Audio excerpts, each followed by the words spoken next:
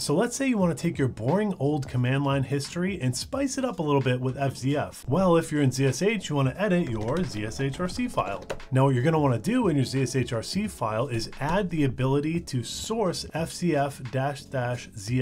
This actually sources a script from FZF that will give you all kinds of functions to pipe your command line history into FZF and make it look amazing. But now you're not saving any of this command line history in between your terminal sessions. How do you handle that? Well, you want to make sure that your history file is being set in ZSH. You also want to make sure that you set a size for your history file. We'll do 10,000 lines here, and we want to save 10,000 lines in our history file. And then we want to set opt to append history. This tells ZSH that we want to append our history to the ZSH file so it can be saved in between ZSH sessions. Now, if we quit that and then source our ZSHRC file, when we hit Control R, we can see that we have amazing fuzzy finding command history in our terminal.